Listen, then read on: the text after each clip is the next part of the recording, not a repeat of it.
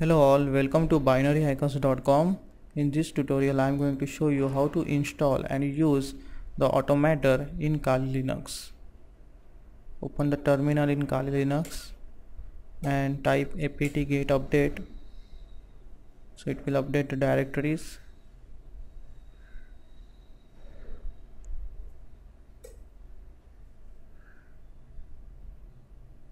It's updating the server directories.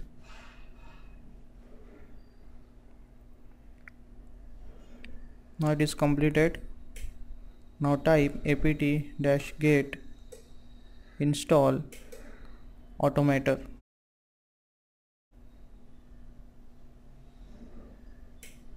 and press enter. Now it's downloading and installing the automator.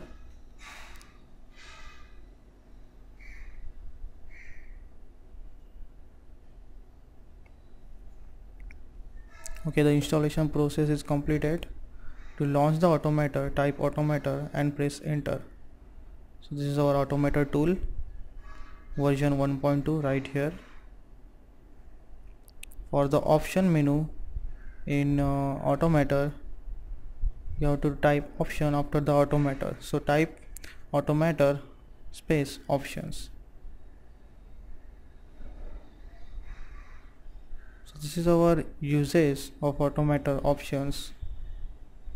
For this simple example I am going to use -t target. Let's see one example. Type automator -t and the name of the website. In this case I am going to use the maharashtra.government.in.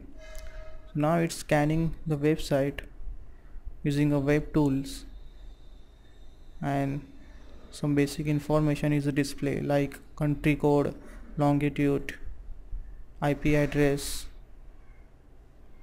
So this is how to use the automator in Kali Linux. Thanks for watching.